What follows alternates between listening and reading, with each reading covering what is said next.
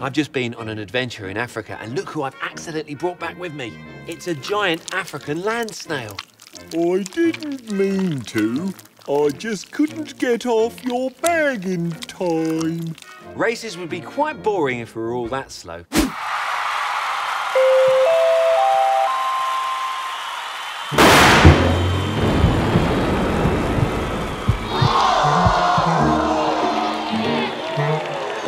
Snails have a reputation for being quite slow-moving, which is very true, but how they move is fascinating. They use a muscular foot to move themselves along. They release a slime which protects them and makes them go faster.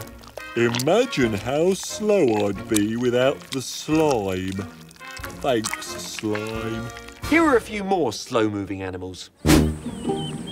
Elephants! They're pretty slow-moving, especially when it comes to getting up in the morning. Most elephants are heavier than the weight of 2 cars and are the largest living land mammals. So it's easy to understand how it can be quite tricky for them to get up. Oh, just 5 more minutes, please. Did you know that an elephant's trunk is used for smelling, grabbing things, making noises, breathing and drinking, and it also contains over 100,000 different muscles? Huh, that's a lot of muscle.